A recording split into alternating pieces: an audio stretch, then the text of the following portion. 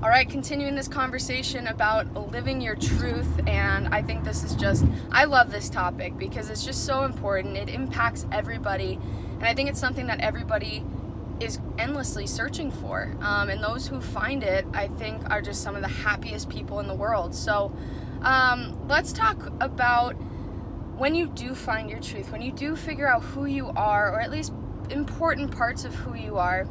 How can that have just indirect impacts?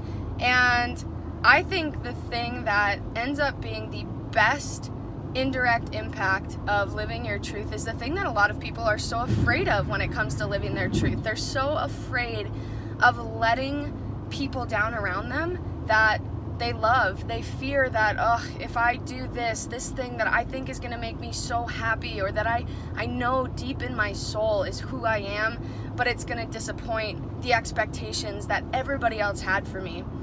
And everybody I think a lot of people live in that fear. And so I will just say, from my experience, when I started being my true self, when I started being exactly who I am, even though I had for years been so afraid to do that, I was so afraid to be something that people in my family maybe weren't expecting, it was amazing. Like, as soon as I was so confident in who I was and I started exuding that confidence and being myself, I ended up being happier, and everybody around me who loved me saw that I was happier. It's just amazing that the people who truly care about you, the people who truly love you, who are your circle, if they love you and care about you, when they see how happy you are being exactly who you're meant to be, then they'll come around.